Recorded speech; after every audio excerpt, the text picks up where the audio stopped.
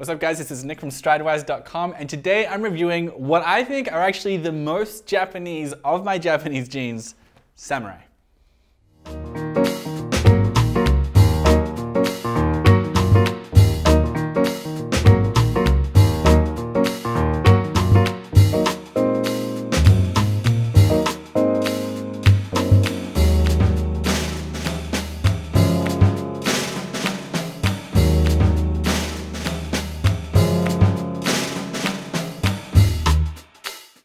Founded in 1997 by Toru Nogami, Samurai jeans actually launched a fair amount of time after the Japanese denim scene kind of debuted in the 1970s.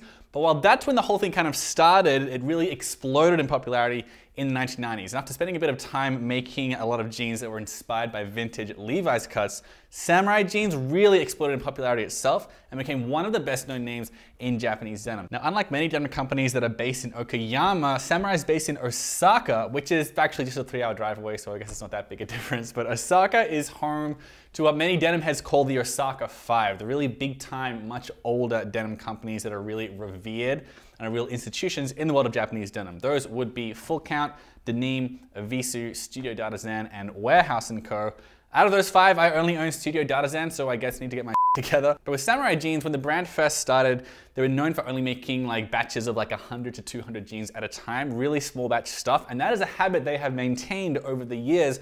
And they're always doing like special editions or like one-offs. A lot of the jeans they only make like for one batch and then never make them again, which makes them very hard to review as a reviewer because, you know, most of the jeans, like they're just not on the market for all that long. Nonetheless, with that in mind, what I've got for you here is S211XX jeans, relaxed tapered jeans, which are actually only available as an export model. They made these jeans with the intention of them really appealing to the American market, and they are only really found, at least online, at Blue and Green, which is a store in Soho here in New York, which is where I bought these guys about 50 wears ago. I've worn these jeans about 50 times. Let's take a close look at the denim.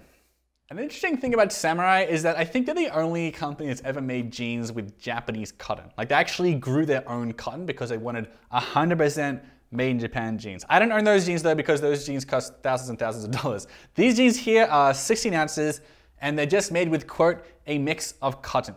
16 ounces is what most people would consider mid-weight denim. Most Levi's are between 10 and 13 ounces for reference. And while the jeans are made in Osaka, Japan, the denim, I believe, is made in Okayama. So yeah, I don't know where the cotton comes from. And that's in part because the cotton industry in Japan is sometimes separate from the denim makers. And the denim makers, like Samurai, just ask the cotton folks for a certain kind of denim, like rough, neppy, and so on. A lot of this information comes directly from the founder via Japanilog.com, which is an excellent, excellent website run by my buddy Dave Stewart, who lives in Japan and speaks Japanese, and he runs around interviewing all the bosses of these denim companies.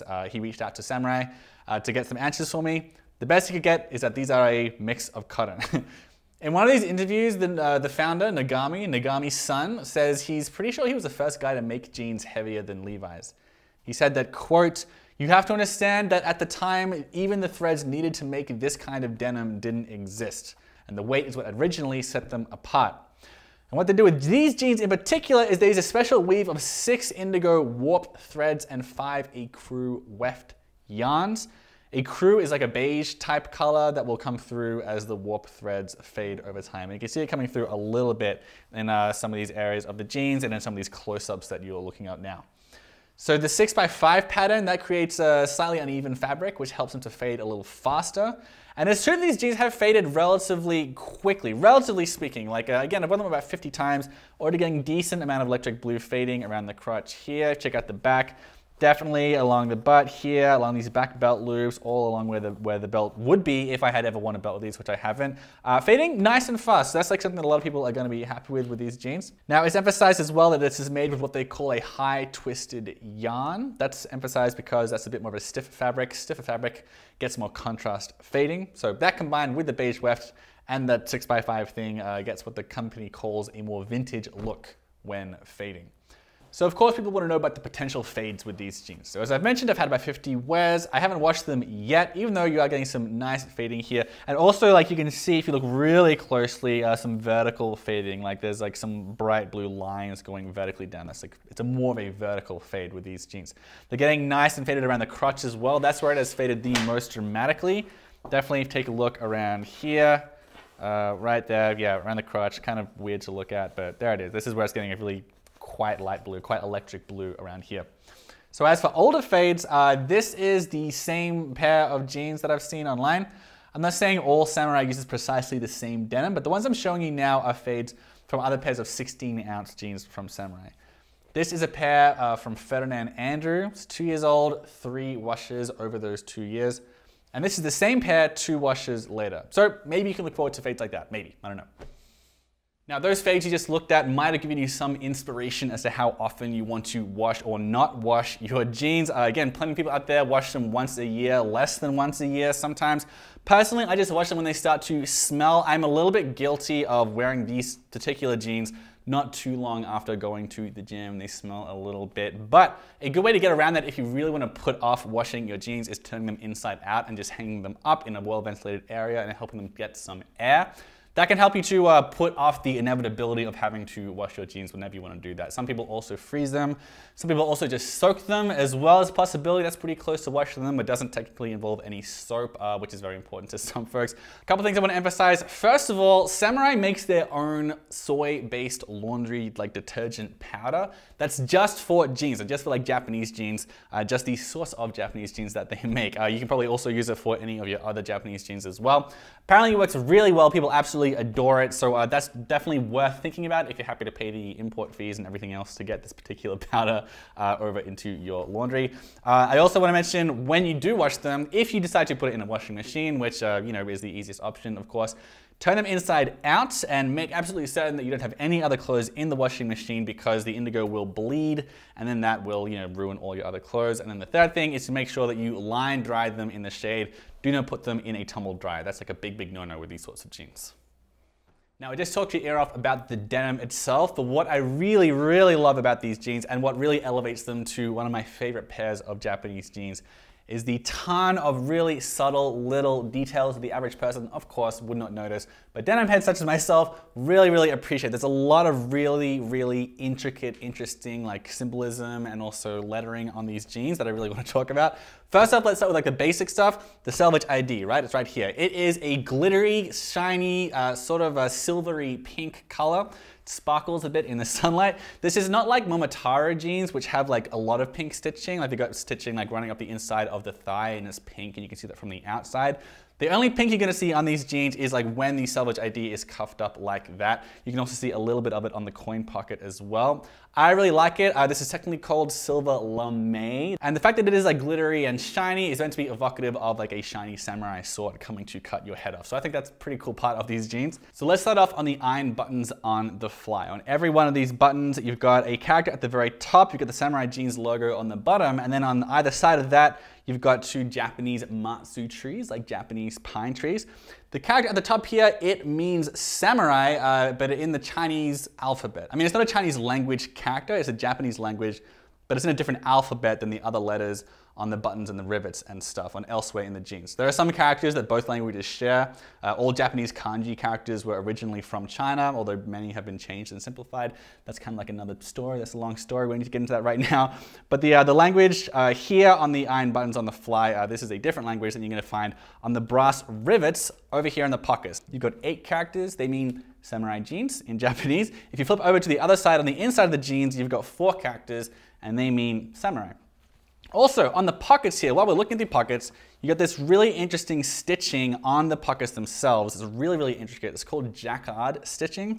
And all these characters all over the jeans. It's a little bit hard reading them. I sent pictures of them to Japanlog guy and also Samurai jeans as well to get them to take a look at it. They were pretty sure the characters mean samurai jeans. But it might also potentially be the same characters that are written, or share some of the same characters that are written on the inside of the rivets on the back pockets. So on the back pockets, on the inside of the pants, resting on your butt cheeks, are the words Shogyo Mujo, which alludes to the Buddhist concept of impermanence, of the transitive nature of all existence. I believe literally it means all material things must pass away. So it's really cool. I really like this aspect of the jeans, the fact that you're walking around with some Buddhist philosophy inscribed on the rivets on your butt. I think it's great. So you got rivets all over the place, all saying slightly different things. You've also got the jacquard stitching as well, which say different things on them as well. Then you've got, of course, the leather patch on the back of the jeans, which has the big character here. That is that samurai word of the Chinese alphabet. You've also got samurai genuine jeans written on here in English. And there's also some characters at the bottom right here, which mean for foreign use only, which is cementing the fact that these are export jeans. Like these are jeans you can only find in the US. They are made for the US market. Now, keen fans of the Samurai brand will probably feel sorry for me because I don't have this sort of classic waist patch that the brand is really well known for. That is a waist patch that depicts a very famous sword fight that took place in 1619 between two samurai warriors called Sasaki Kajiro and Miyamoto Musashi. It's a fight that I actually spent a ton of time looking up and researching after I found out about it. I think Musashi cheated. No one can tell me otherwise. I encourage you to look it up and make up your own mind. Interestingly enough though, one of the reasons I think that this brand is called Samurai is that the old-timey samurai warriors used to actually have an indigo cloth underneath their armor because natural indigo is actually antibacterial to a certain extent. So it might help you to have like some natural indigo underneath your armor to help you sort of treat and avoid infection from all the wounds you have sustained in battle. That said, once again, this is synthetic indigo, so it's not, technically in line with that whole history, but nonetheless, it's a pretty cool aspect of history. The fact that like indigo dyed denim cloth is actually tied into the samurai legend. So I just want to quickly mention the fit and sizing with these jeans. This is always kind of like the dumbest section on these videos because I always wear relaxed tapered jeans because I have like pretty thick thighs and a very high rise. I got a very tall butt crack. So all of my jeans basically fit that, that I get relaxed tapered with a high rise. That's what this particular S211XX model is. What I do want to highlight just a couple things. The first is that this is closer to my true size than a lot of my Japanese jeans. So like, what I mean by that is in the United States and pretty much everywhere else almost, clothes are actually vanity sized, right? So what I mean by that is that all of my clothes have a 32-inch waist, but if I actually get a tape measure and measure it around my waist, I'm actually more like 34 inches, and you're probably gonna have a very rude shock yourself. If you actually get a tape measure and measure it out, you're gonna find out that you're actually thicker than you thought you were. It's very sad when you first find that out. So all my pants are 32. In actuality, I'm like a 34, and these samurai jeans here are a 33. So I would encourage you to get like 1 inch below your true size, 1 inch above your vanity size. So that's my advice there. The second thing I wanted to mention, the jeans haven't stretched out all that much. Normally, when I've worn jeans for more or less 2 months straight, I'm considering wearing a belt with them. That hasn't happened here. I really do like the fit of these jeans, like a lot. I really, really like it. But I would say the waist has only stretched maybe an inch, maybe even a little bit less. So in my experience anyway, with this particular 16-ounce denim, and Samurai is well known for that 16-ounce denim, it's stretched, but not to an insane degree. So keep that in mind. As far as the price goes, these jeans cost me $305. That's what they cost at Blue and Green's website and also in the store where I got them myself. The only other place I've seen these for sale online is at corlection.com, corlection.com. That's actually an Australian-based company. If you buy there, you're gonna have to pay like, the shipping fee and import fees and everything else. They sell them for about $260, $270. It's probably gonna wind up being over $300 by the time you get them to your door anyway. So, Japanese jeans are sort of like boots in that if they cost under $300, I'm pretty happy. If they're between $300 and $350, I'm okay with it. And then if it's over $350, it had better be something very, very special. Samurai, they're right in that $300 to $350 range. So it's not cheap, but not crazy expensive for Japanese jeans. But yeah, they are over $300. They exceed that threshold. So keep that in mind. Yeah, they're not cheap, but they're not stupid expensive for Japanese jeans. Then again, they're made with synthetic indigo. So, I wouldn't expect them to be that much more expensive. All right, so why should you consider getting a pair of Samurai jeans? The denim is a really nice sort of like compromise between the really, really slubby, neppy stuff that like some people really like in the world of Japanese denim. I'm thinking, of course, about like Pure Blue Japan, maybe Studio Dadasan, those extra hairy, neppy, slubby denims. That's not this, but it is nonetheless more irregular and more furry than the really clean denim that you're gonna get from like Ironheart or by some like American brands like Brave Star, for instance. It's a nice like in the middle sort of denim that's gonna please a lot of people in that regard. But while the denim I really like, and also another big pro is that you're gonna get some nice high contrast fades like the ones I mentioned earlier because of the particular warp and weft weave in the particular way they dye it and everything else. So the denim I think is like, again, a nice compromise between like slubby, not too slubby. I like the high contrast fades. What I really, really like though, and what I really go crazy about with these is all the extra details here, like all the different, like the Japanese language stitched onto the inside of the pockets. It's really cool, and none of my jeans so far have had such intricate details like that, this jacquard stitching here of Japanese characters. You've got the Japanese characters here, you've got the different Japanese characters on the button that means samurai, you've got the samurai jeans on these rivets by the pockets, on the inside they say something else. On the butt, you've got the Buddhist concept of impermanence, all material things must pass away. I love it, I love it. There's like just like so many intricate, really interesting details here. And also the selvage ID, the fact that it's pink and the fact that it's sparkly. It's kind of hilarious in some respects, but also that the sparkliness is meant to like evoke a samurai sword. There's like just like a lot of really interesting symbolism and allusions to history going on throughout this pair of jeans. So like these jeans are more of like a walking metaphor than any other pair of Japanese jeans that I own. So I really like that, and like when I wear them, it really just kind of feels like I'm wearing something that's more than a pair of jeans, more so than my other Japanese denim. The main potential downsides with these jeans, most of them, some people might consider pros, some might consider them cons. It's all a very individual thing. But the fact that this is not very, very slubby, very nappy, very irregular, very hairy. For some people, that's like what they want from Japanese jeans, and this might not reach the threshold of weird that they might be expecting from their old world Japanese jeans. Like, fair enough, if that's your thing. On a similar note, the glittery silver lame on the Selvage ID, I have seen some people on Reddit's Raw Denim thread, subreddit I should say, I've heard them say that they think it's a bit gaudy, like they don't like that sparkly pink on their jeans. Fair enough, if that's your thing, that's fair enough. Also, the other thing is that these are, I mean, they're over $300. So again, that's middle of the road pricing. All I'm gonna say about that is that it's not a great bargain. I'm not gonna call them expensive, but they're not unusually cheap for Japanese jeans. Finally, they are made with 100% cotton stitching, which is cool. A lot of people are gonna like that. But there are a lot of jeans out there that are made with like a bunch of different types of threads. They'll have some polyester threads as well for like extra heavy duty sort of construction, and to make sure to really minimize like the chance of loose threads. And on these jeans, it's 100% cotton stitching, and I've already seen, we got some loose threads here. I've got some here on the belt loop. On the inside of the jeans as well, it's starting to get like a little bit loose. Yeah, so the stitching is not as robust as some of my other jeans. That's something you might want to keep in mind as well.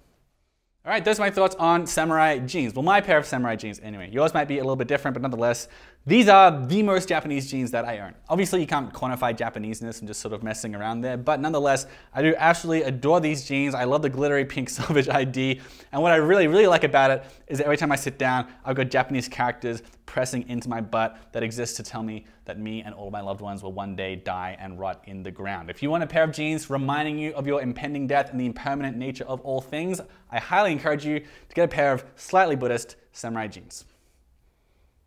That was a weird way to end it. Was that weird?